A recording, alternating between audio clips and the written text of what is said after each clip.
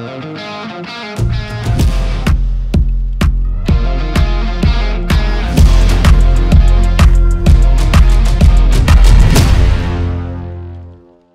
everybody, Joel here, and once again I'm standing in the future home of Springs Christian Academy, at least where the new location is going to be, and I'm standing with John Kessler, who is our lead project manager on this project. John, do you want to share with the church some of the exciting things that have taken place over the last 5 weeks? For sure, it's been a great 5 weeks here on site. We've done about 80% of the excavation here behind us, so we're almost complete in that phase. We've also started moving the playground that was on the back side of the building here to its new home, closer to the baseball diamond, so we're hoping to be finished that up in the next few weeks as well. That's amazing. Lots of changes happening. What are some things that we can be looking forward to over the next coming weeks? It's going to be a busy month over here. We're working on piling next and then getting into the concrete phase, so you'll be seeing piles arrive on site. You'll be seeing concrete work starting and a lot of crews mobilizing here. There's always something happening here on site. And you know what? One of the exciting things about a project of this magnitude are the stories and testimonies coming in. In fact, I'd like to share with you a testimony right now. My husband and I committed to give into the building fund.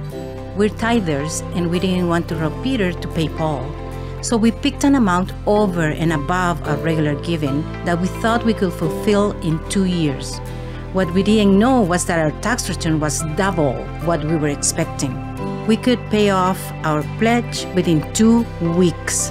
I told this story at the ladies' Bible study, and one of the women decided to do the same. Make a pledge and fulfill it in 1 to 2 years. From out of nowhere, she received enough to pay her pledge right away. God is so faithful.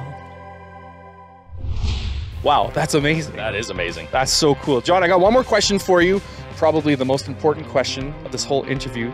We see that we have the excavator, set up, ready to go behind us. What are the chances you pass the keys on to me? I'll help you guys move some dirt. Yeah, you know what? I got the keys here somewhere. Hang on one sec. Okay. Something a little better suited for you there. Dude, you serious? All right. Dude, John, not cool, man. I thought we were friends. Well, this is Joel signing off with my little excavator. See you next time.